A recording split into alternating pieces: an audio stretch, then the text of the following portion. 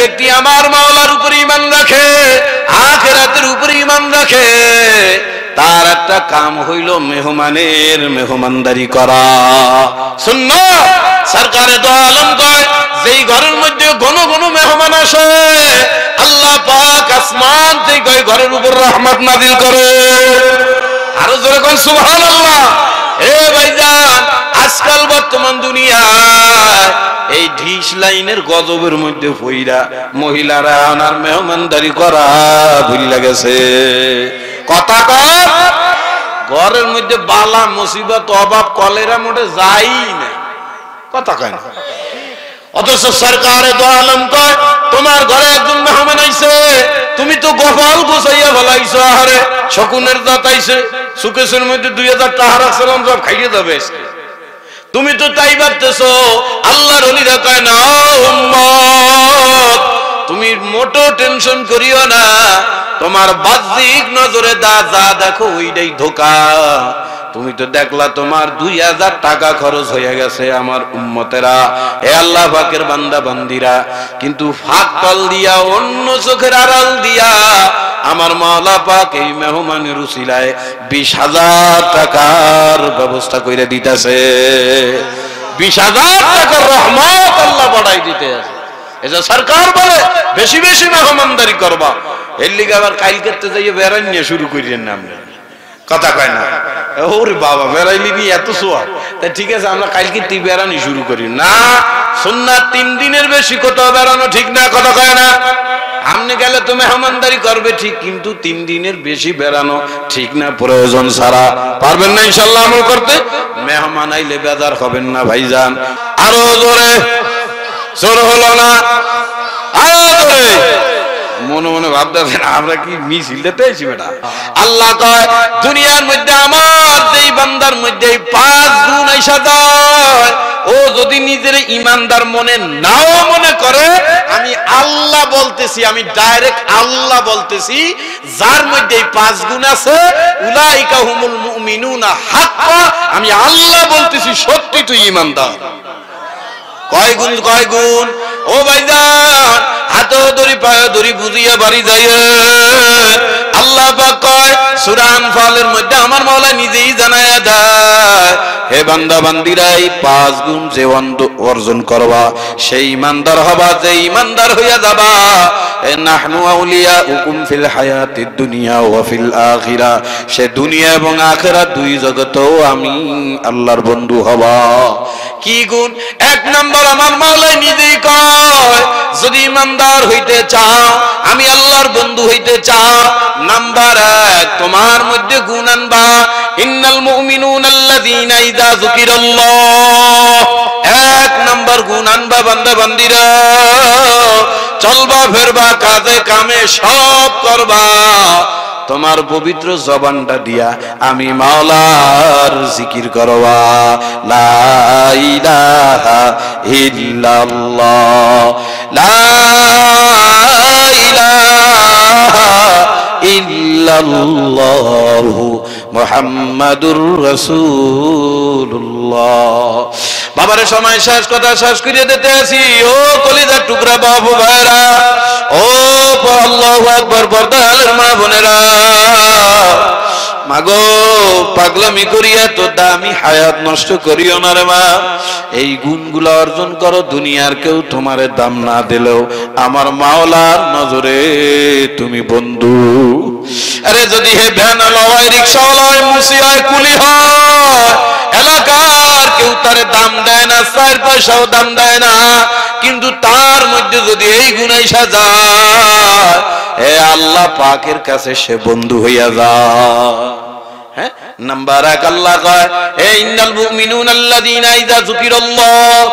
1 number, তোমার ভিতরে আমি আল্লাহ পাকের জিকিরের অভ্যাসান। নাম্বার 2 আল্লাহ কয়, ওয়া ইযা তুলিয়াত আলাইহিম আয়াতুহু, হে বান্দা বান্দিরা আমার বন্ধু হইতে চাও, 2 নাম্বার তোমার ভিতরে একটা গুণ আনবা, সেটা হলো আমি আল্লাহর কালাম কোরআন তেলাওয়াত করো। কি তেলাওয়াত কে তেলাওয়াত কোন বাবারে 40 বছর হয় সরমনের পীরের মুরিদ হইছো, বিভিন্ন পীরের মুরিদ হইছো, 40-50 বছর ধরে সিল্লার উপরে সিল্লা মারো, কোরআন পড়তারো না, কথা কয় না। এই এর মাঝে না নাই কোন 4 পয়সা দাম নাই ভাইজান, হাতে ধরি পায়ে ধরিও ভাই। আজ থেকে একটা প্রতিজ্ঞা নেন, মরার একদিন আগেও হইল আল্লাহর কালাম পড়া শিখবেন ইনশাআল্লাহ। প্রতিদিন একটা হরফ শিখলে 29 দিনে 29 হরফ, বাদ দিলাম প্রতিদিন সপ্তাহে একটা হরফ শেখেন, 29 সপ্তাহে 29টা হরফ পারবেন কোরআন শিখতে, কোনো অসুবিধা নাই। আগের আমলের যা ছিল সব ছিল কিতাব, আর আপনারা আমাকে মাওলা যেইটা দিয়েছে সেইটাই ছিল কালামুল্লাহ। কালামুল্লাহ মানে আল্লাহ কয় আমার যেই বান্দা দুনিয়ায় বসে কোরআন পড়ে, ওরে ও তো কোরআন পড়ে না, স্বয়ং আমি আল্লাহর সঙ্গে কথা বলি। 2 নাম্বার ওয়াইদা তুলিয়াত আলাইহিম আয়াতুহু, আমার কালাম তেলাওয়াত করার অভ্যাসান।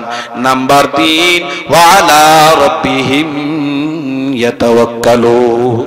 হে বান্দা বান্দিরা, দুনিয়ার জমিনের মধ্যে বইরা বিপদে পড়ছো, অভাবে পড়ছো, মিথ্যা মামলা খাইছো, ছেলের অসুখ, মেয়ের অসুখ, নিজের অসুখ, অভাবে পড়ছো, যে কোনো মুসিবতের মধ্যে তুই টেনশন করিস না। ওয়ালা রাব্বিহিম ইয়াতাওয়াক্কালুন, তোর মধ্যে একটা অভ্যাস আনবি, সেইটা হইল যত বিপদ আসুক তুই আমার উপর ভরসা করবি। কার উপর? কার উপর? কার উপরে? জরকান কার উপরে? হাসবি আল্লাহ, আমার জন্য আল্লাহই যথেষ্ট। আমার জন্য কে যথেষ্ট? জরকান জরকান, যে কোনো বিপদে পড়ি উদ্ধার করবে কেডা? আল্লাহ পাক। বান্দা বান্দিরা, তোরা তা আমার উপর ভরসা করো না, বর্তমান দুনিয়ায় ভরসা করো। ওই দল যদি ক্ষমতা না হয় তাহলে আমরা শেষ, কয় না, কথা কয় না, কয় না। ওই দল যদি এইবার ক্ষমতা না হয় আমরা শেষ। আবার কেউ কয় এই দল যদি আবার ফিরিয়ে না আনি তাহলে আমরা শেষ, কথা কয় না। তোরে বাসাইনার মালিক দল। আবার অনেকে চিন্তা করে আমার জমি টুক না থাকলে মরিয়ে গেছিলাম, কথা কয় না। আমার দোকানদারি না থাকলে আমি শেষ হইয়া গেছিলাম। আমার ছেলেটা বিদেশ গেছে এই জন্য একটু বাচ্চা আছি রে বাবা। আমার ওই যে ব্যবসা প্রতিষ্ঠান সরকারি চাকরিটা ছিল বিদায়, নাইলে আমি শেষ, কথা কয় না। সব সে কি কথা? আপনারা আমার হেফাজতের মালিক কে? কোন চাকরি না থাকলেও আল্লাহ খাওয়াইতে পারে না, পারে না। ওই উদাহরণ দিতে আজকে আর যাব না, তবে মনে রাখতে হবে বাজার, আল্লাহর উপর আমাদের ভরসা নাই। আল্লাহ ওয়ালা রাব্বিহিম ইয়াতাওয়াক্কালুন, ভরসা কর আমার উপরে। যে কোন মুসিবতের মধ্যে পইরা তুই খালি আমারে ডাকার মতো একটা ডাক দে, উদউনি আস্তাজিব লাকুম। হে বান্দা বান্দিরা, ডাকার মতো যদি ডাক আমারে দুনিয়ায় বসে একটা দিতেই পারো, বান্দা বান্দিরা, তামাম দুনিয়ার কেউ তোর ডাকের দাম না দিলে আমি আল্লাহ তোর ডাকের সাড়া না দিয়া পারবো না। হে বান্দা বান্দিরা, আমরা বর্তমান দুনিয়ায় ডাকি না। আল্লাহ কয় ও বান্দা বান্দিরা, ডাকবি ঠিকই আমারে ডাকবি, জাহান্নামের আগুনে জ্বলবি আর আমারে ডাকবি, কিন্তু ওই দিন আর ওই ডাকে কাজ হবে না। আরে ওই একটা ডাক যদি দুনিয়ায় দিতে পারো, মনে রাখবি আমি আল্লাহ তোদের ডাকে ফেরত দেব না। বাবার কথায় কথা মনে আসলো, বইলা যাইতে আছি, হাদিসের মধ্যে আছে। ওরে ভাই, কিন্তু আল্লাহর নবীর সুন্নাতের ধারধারি না, আল্লাহর হুকুমের ধারধারি না, কথা কয় না। এ ভাই, যেই আমলে যেই জামানার মানুষগুলা যত বেশি সুন্নাতের পাগল, ওই জামানার মানুষের জন্য আল্লাহ আসমান থেকে শান্তি রহমত দান করে। এবার কত বড় গুরুত্বপূর্ণ মজমা, কবর থেকে যদি বড় অলি বুজুর্গরা এসে আমাগরে বুঝায়, আসলে হাকিকত বুঝবো না, বুঝবো সেই দিন যেই দিন আপনার আমার 2 চোখ বন্ধ হইয়া যাবে। ওই দিন বুঝবো এই সব মজমার কত দাম। ওই দিন বুঝবো এটা গুরুত্বপূর্ণ মজমা, আল্লাহর একটা হুকুমে ইবাদত। ওলামায়ে কেরাম, ও কত ওলামায়ে কেরামের বয়ান শুনলেন, তাদের সোহবতে ছিলেন, এটা ইবাদত করার সুযোগ আল্লাহ দিবেন। শুকরিয়া খুশির সাথে আরেকবার বলি আলহামদুলিল্লাহ। যে ইবাদতের নিয়ামত পাইয়া শুকরিয়া আদায় করে, আল্লাহ তাআলা তাকে জালায়াত ওলি হওয়ার সুযোগ দিয়ে দেয়।